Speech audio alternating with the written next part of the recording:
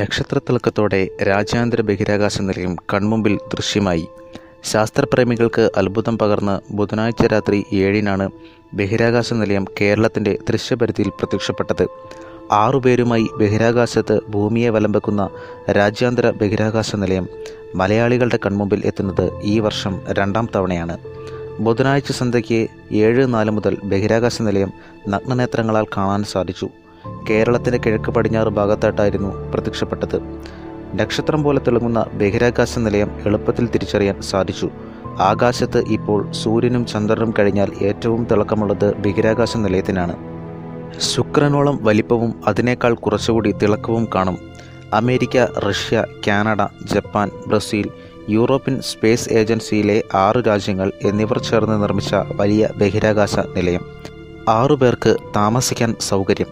നിലവിൽ 6 പേരുണ്ട്. താഴ്ന്ന ഭൂഭ്രമണപഥത്തിൽ സഞ്ചരിച്ചു കൊണ്ടിരിക്കുന്നതും മനുഷ്യർക്ക് താമസിക്കാൻ ആവുന്നതും ആയ ബഹിരാകാശ ഗവേഷണശാലയാണ് അന്താരാഷ്ട്ര ബഹിരാകാശ നിലയം. 1998 ആണ് ഈ നിലയത്തിൻ്റെ നിർമ്മാണ പ്രവർത്തനങ്ങൾ തുടങ്ങിയത്. ബഹിരാകാശത്തിലെ ഭ്രമണപഥത്തിൽ സഞ്ചരിച്ചു കൊണ്ടിരിക്കെ തന്നെയാണ് അന്താരാഷ്ട്ര ബഹിരാകാശ നിലയത്തിൻ്റെ വിവിധ ഭാഗങ്ങൾ സംയോജിപ്പിച്ചത്. ഭൂഭ്രമണപഥത്തിൽ സഞ്ചരിക്കുന്ന ഏറ്റവും വലിപ്പം കൂടിയ കൃത്രിമ വസ്തുവാണിത്. റഷ്യയുടെ പ്രോട്ടോൺ, സോയൂസ് റോക്കറ്റുകളും അമേരിക്കയുടെ സ്പൈസ് ഷട്ടിലും ചേർന്നാണ് ഇതിൻ്റെ ഭാഗങ്ങൾ ബഹിരാകാശത്ത് എത്തിച്ചത്. ഭൂമിയിൽ നിന്നും നഗ്നനേത്രങ്ങൾ കൊണ്ട് കാണാവുന്ന ഈ നിലയം 330 കിലോമീറ്ററിനും 435 കിലോമീറ്ററിനും ഇടയിൽ ഉയരത്തിലായുള്ള ഭ്രമണപഥത്തിലാണ് സഞ്ചരിക്കുന്നത്. സെക്കൻഡിൽ ശരാശരി 7.66 കിലോമീറ്റർ വേഗതയിൽ സഞ്ചരിച്ച് 92.69 മിനിറ്റ് കൊണ്ട് ഭൂമിയെ ഒരു തവണ ചുറ്റിവരുന്നു. ഒരു ദിവസം 15.54 തവണ ഭൂമിയെ വലം വെക്കുന്നു. ഏകദേശം 4,19,455 കിലോഗ്രാം ഭാരവും. നിലയത്തിൻ്റെ നീളം 72.8 മീറ്ററും വീതി 108.5 മീറ്ററും താമസയോഗ്യമായ സ്ഥലത്തിൻ്റെ വ്യാപ്തി 935 ഘനമീറ്ററും ആണ്. സൂക്ഷ്മമായ ഗുരുത്വബലം, ജ്യോതിശാസ്ത്രം, ജീവശാസ്ത്രം തുടങ്ങി ഒട്ടേറെ മേഖലകളിൽ ഗവേഷണത്തിന് നിലയം വേദിയായി. അമേരിക്കയുടെ നാസ, റഷ്യയുടെ റോസ്കോമോസ്, ജപ്പാൻ്റെ ജാക്സ, യൂറോപ്യൻ സ്പേസ് അസോസിയേഷൻ, കാനഡയുടെ CSA എന്നീ ബഹിരാകാശ ഏജൻസികളുടെ സംയുക്ത പദ്ധതിയാണ് നിലയം നിർമ്മിച്ചത്. 1990കളിൽ ഒരു യഥാർത്ഥ അന്താരാഷ്ട്ര ബഹിരാകാശ നിലയം പണിയാൻ അമേരിക്ക അവരുടെ അന്താരാഷ്ട്ര പങ്കാളികളുമായി ചർച്ചകൾ തുടങ്ങി.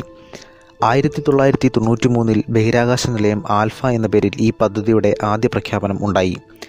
1998 നവംബറിൽ അന്താരാഷ്ട്ര ബഹിരാകാശ നിലയത്തിൻ്റെ ആദ്യ ഭാഗമായ സൂര്യ റഷ്യൻ റോക്കറ്റായ പ്രോട്ടോൺ ഭ്രമണപഥത്തിൽ എത്തിച്ചു. മറ്റ് 2 ഭാഗങ്ങളായ യൂണിറ്റിയും സ്വെസ്ഡയും വ്യത്യസ്ത വിക്ഷേപണത്തിലൂടെ ഭ്രമണപഥത്തിൽ എത്തിക്കുകയും സൂര്യയുടെ മുകളിലും താഴെയുമായി ഘടിപ്പിക്കുകയും ചെയ്തു. നാസയും റോസ്കോസ്മോയും തമ്മിലുള്ള ധാരണാപത്രം അനുസരിച്ച് അന്താരാഷ്ട്ര ബഹിരാകാശ നിലയം ഒരു പരീക്ഷണശാലയും നിരീക്ഷണ നിലയവും ആയിട്ടാണ് വിഭാവനം ചെയ്തത്. വർഷങ്ങളോളം നീണ്ടു നിൽക്കുന്ന ഭൂഗുരുത്വം തീരെ അനുഭവപ്പെടാത്ത അവസ്ഥയിലുള്ള പരീക്ഷണങ്ങൾക്ക് പറ്റിയ സ്ഥലമാണ് ബഹിരാകാശ നിലയം. ബഹിരാകാശ നിലയത്തിൽ ഗവേഷകരുടെ സ്ഥിര സാന്നിധ്യം പല രീതിയിൽ ഗുണകരം ആകുന്നുണ്ട്. പരീക്ഷണ ഫലങ്ങൾ അപ്പപ്പോൾ ഭൂമിയിലെ ഗവേഷകരുമായി പങ്കുവയ്ക്കുവാനും ആവശ്യമെങ്കിൽ പരീക്ഷണത്തിൽ ആവശ്യമായ മാറ്റങ്ങൾ കൊണ്ടുവരാനും പുതിയ പരീക്ഷണങ്ങൾക്ക് തുടക്കമിടാനും ബഹിരാകാശ നിലയത്തിലെ ഗവേഷകർ ശ്രമിച്ചുകൊണ്ടേയിരിക്കുന്നു.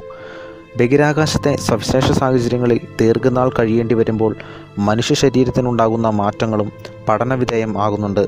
2006 വരെയുള്ള പഠനഫലങ്ങൾ സൂചിപ്പിക്കുന്നത് ഗ്രഹാന്തര യാത്രകൾ നടത്തുന്ന ബഹിരാകാശ സഞ്ചാരികൾ ഒരു ഗ്രഹത്തിലേക്ക് ഇറങ്ങാൻ ശ്രമിക്കുമ്പോൾ എല്ലുകൾ പൊട്ടാനുള്ള സാധ്യത വളരെ കൂടുതലാണ് എന്നാണ്. National space biomedical research institute ഇത്തരം വിഷയങ്ങളിൽ പഠനങ്ങൾ നടത്തിവരുന്നു. നിങ്ങൾക്ക് ഈ വീഡിയോ ഇഷ്ടമായെങ്കിൽ ചാനൽ സബ്സ്ക്രൈബ് ചെയ്യുക, ലൈക്ക് ചെയ്യുക, മറ്റുള്ളവരുമായി ഷെയർ ചെയ്യുക.